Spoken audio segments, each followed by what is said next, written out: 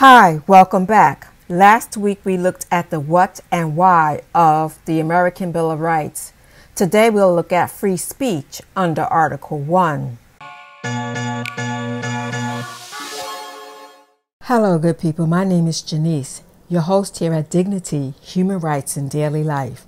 Thank you for stopping by. If you're new here, welcome. After watching this video, I invite you to check out this playlist and please consider subscribing. Speech comes in many forms. Since defamation covers both the spoken and the written word, I'll cover it next week when I focus on the press. So what does freedom of speech mean? Let's look at the law in pertinent part. Congress, meaning the government, shall make no law abridging the freedom of speech. What does that mean? How does it apply and when does it not? As Latinat wrote for CNN Politics, the law protects you from the government punishing or censoring or oppressing your speech. It doesn't apply to private organizations. For purposes of simplicity, let's look at someone who is back in the news today. Susan Westwood, aka South Park Susan. She's the woman in North Carolina who went on a racist rant while threatening and assaulting two black sisters in the parking lot of the Camden Fairview apartment complex as they waited for AAA to jumpstart their car. In the video, Susan boasted, among other things, of having a six-figure job. In the end, cost her that job as well as her apartment. She was arrested and served with 4 summonses. I've provided links in the description box below.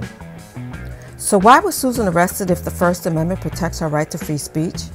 Not all speech is protected by the Constitution. Had Susan's remarks been a criticism of the government, her speech would have been protected. Since her speech was directed at private citizens that caused them to feel threatened, she talked about using violence while invading their spaces, placing them in fear of imminent bodily harm, which is why her actions removed her comments from protected speech. Furthermore, Susan proceeded to use 911 to falsely accuse the women of attempted burglary and were the basis of her arrest.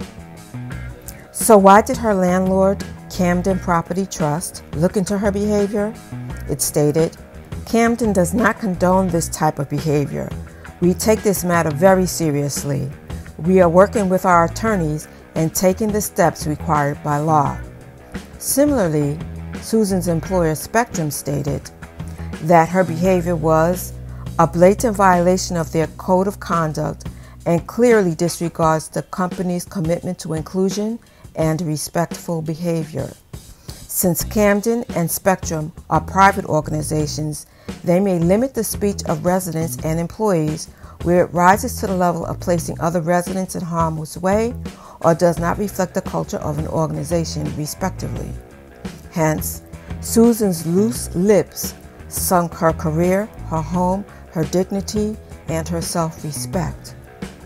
Do you think that the advent of social media that caused the likes of South Park Susan, Permit Patty, and Coupon Carl the only reason they resigned from or lost their jobs?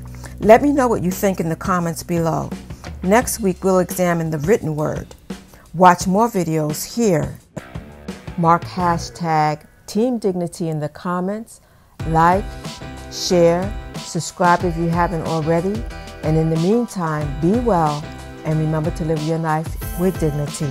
Bye-bye.